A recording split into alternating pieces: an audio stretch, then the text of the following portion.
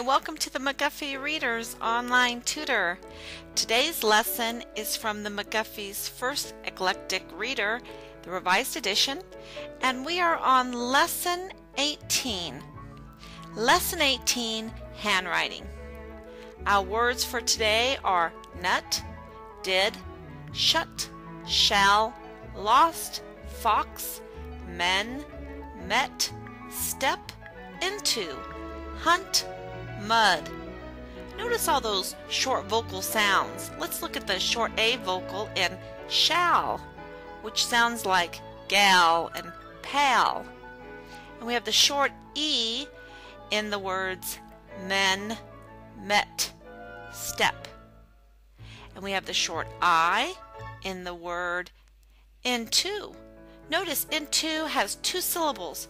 Into. Into. We have the short O in lost and fox. And we have the short U in the words nut, shut, hunt, mud. And then we have our text for today. And notice that it is in script.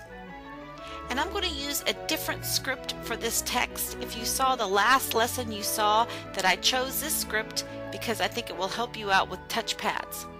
Add some lines, and here's a demonstration.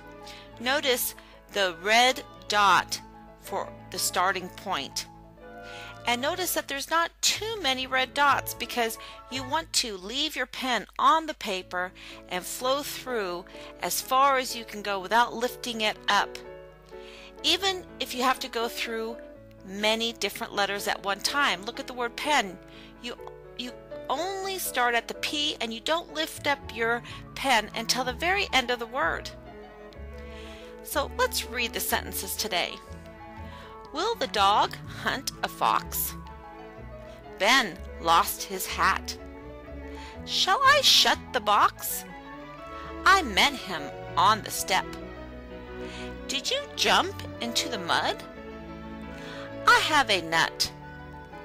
I met the man. I met the men. Sorry about that. And I would like for you to look at the spacing.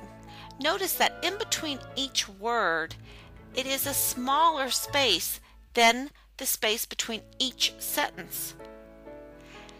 So today, on the worksheet that goes along with this lesson, I'd like you to not only practice your handwriting, but also draw a blue slash line in between each word and two red slash lines in between each sentence.